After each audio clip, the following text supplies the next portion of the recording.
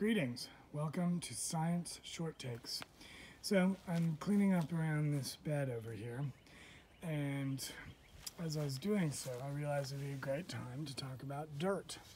So as you can see right here, we have really good, fresh composted dirt.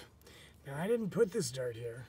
This dirt formed over time. You can see there's these leaves, and they're in various states of decomposition, which mean they're breaking down.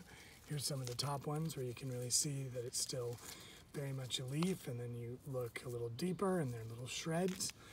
All of this dirt right here, this fresh, rich, nutritious dirt, and by nutritious I mean for plants that would grow in it, I'm not going to eat it, was formed as the leaves broke down into smaller pieces, as this log broke down into smaller pieces, as all these little sticks break down into smaller pieces.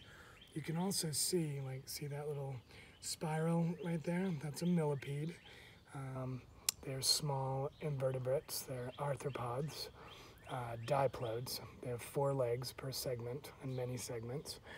But you can see this green stuff, this moss, and other little plants. All of those things help to break down the larger matter, the leaf pieces, the sticks, the wood and the log. They break it down and break it down further until it's dirt. And then it helps to replenish the soil and helps to keep things growing. So everything that's alive, all of these living things, eventually will die and they'll break down and they will contribute to dirt, to soil, and then new things will grow from them. It's a pretty neat little cycle.